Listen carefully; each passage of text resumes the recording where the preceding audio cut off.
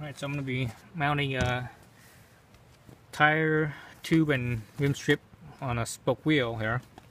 This tire is actually a tubeless tire, but you know, with spokes, you got to use tubes, right? I love to have a tubeless kit, but there isn't a tubeless kit for this size wheel as far as I know. You know, this is a 12-inch wheel. So tubeless performs better than a tube. So actually, let me deflate this real quick. I have a valve stem here.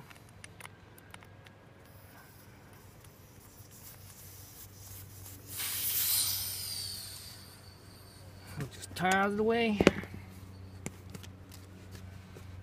Alright, so first thing I need to do is I need to put on this rim strip, and then you put on a new, whenever you replace a tire, you know, once the tire wears out, even though if the tube is good, you should replace the tube, and put in a new tube, and put in a new rim strip, because these things do wear, because inside here, there's friction, as the tire is rolling, there's friction between the tire and the tube, and it actually rubs, and it rubs, it actually wears down the tube,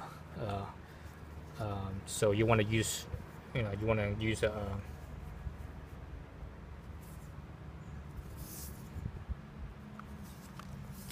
a new tube. So you gotta look for the valve hole right there. So I'm putting on the rim strip first, and this rim strip is to protect your tube, right, from the spokes and the nipples. Otherwise, even though it's not very, you know, I put my fingers across here and I don't feel any sharp points, but when the tube is pushing against you under pressure, and it's moving a little bit, it could rub, you know, it'll rub and it could cause a hole, right? So put my strip on, make sure my hole is centered. So okay, my hole center. Look at the strip itself. Make sure that it's also centered. So the strip could be off to the side like this, and it, you know, make sure that's centered as well. Go around, everything centered. You know, one thing I forgot is I forgot talcum powder. Usually when I use tube, I like to put talcum powder, you know, baby powder on the tube, so that again, it has to do with that friction that, you know, it's moving. When you put talcum powder there, it reduces that friction and it actually helps. But I forgot to get that, so I'm kind of shit out of luck, I guess. So I'm just gonna leave it down like this and put the tire on here. And let's see, you have to look at the orientation of your wheel, which way the wheel spins.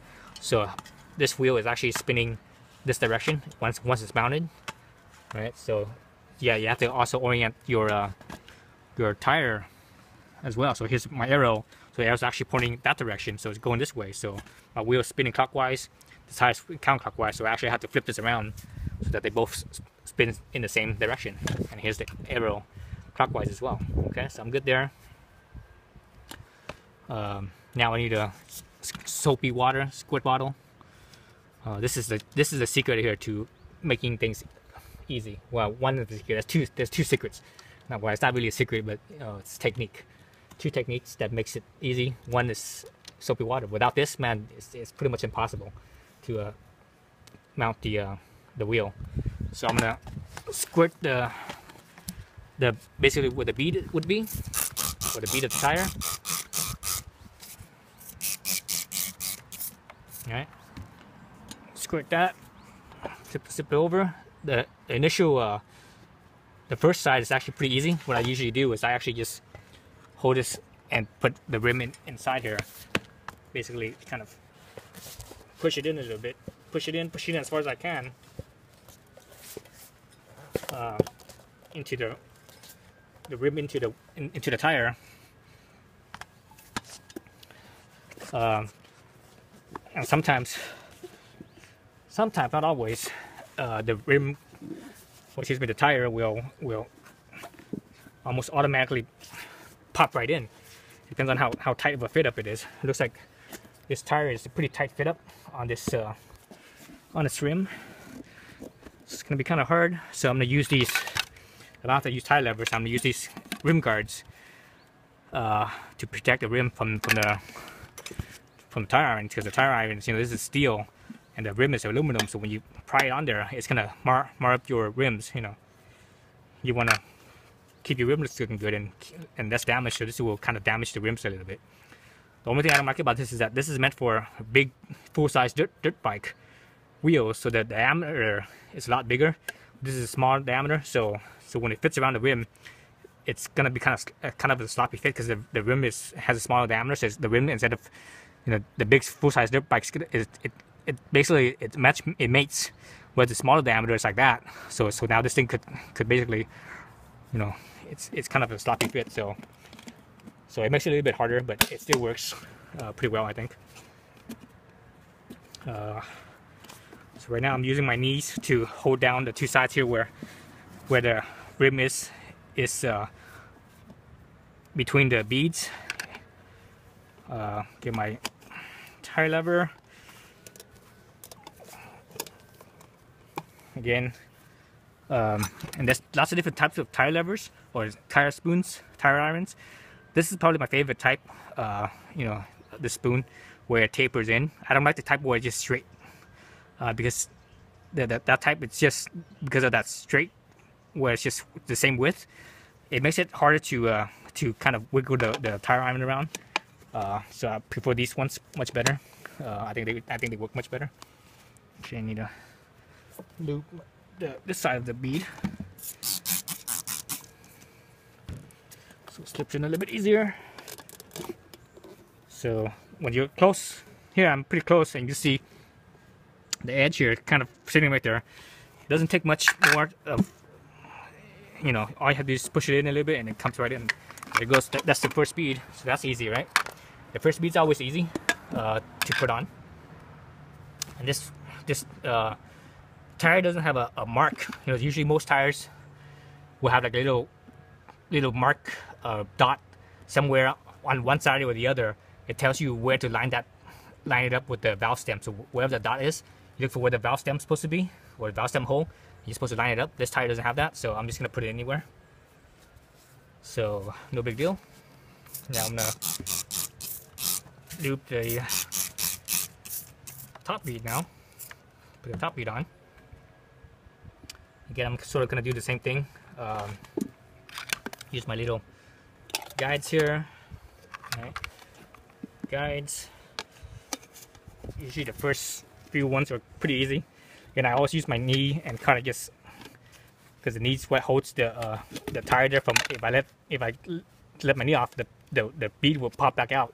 So my knees basically just holds it there, just the weight, you know, just my body weight on there holds it there.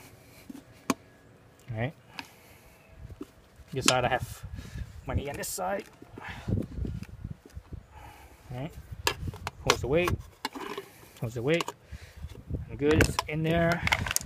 Put my piece out. So far I'm only using one, and I like to rather just use, if I could get away with just using one, I'd rather do that. Actually, let me go on this side so that way you guys can see it. It'd be better for the camera angle, I think, if I do it on this side.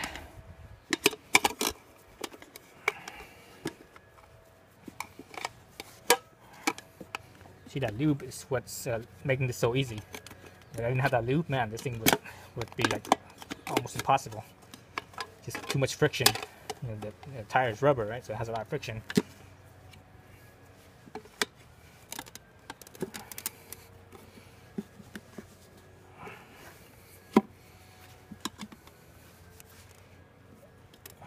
Okay,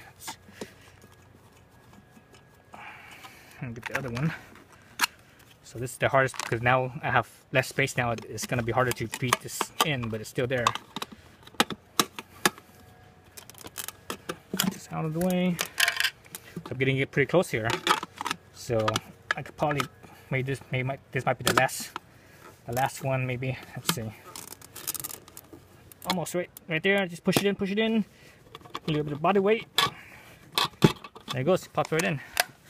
Remember, this is a dirt bike rim, so it doesn't have that the bead, the bead lock there. So it actually comes on, I think, easier than a tubeless rim. So oh, you know what? I totally forgot Oh, that was boneheaded of me. I totally forgot the tube. God dang it. Well,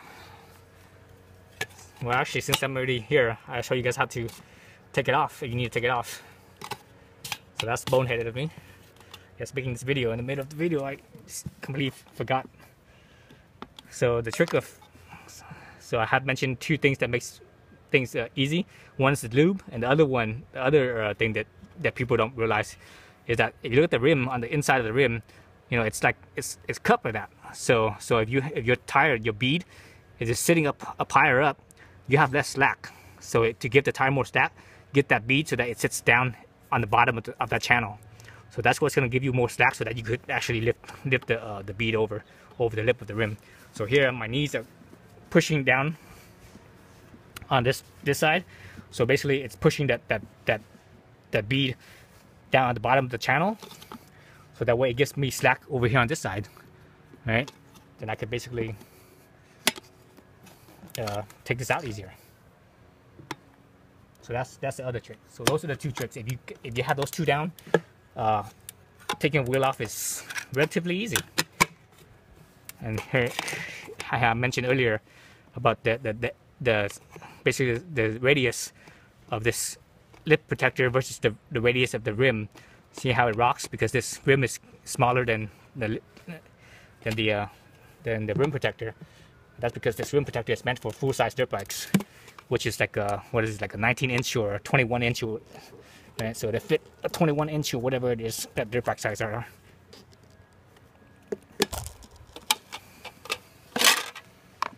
All right, so it's almost halfway off. That should be enough. With the lube, you just kind of pull it up, and it comes up. All right, and that's it. That's how you take off one side, anyways. All right, so tube. So let me make another video.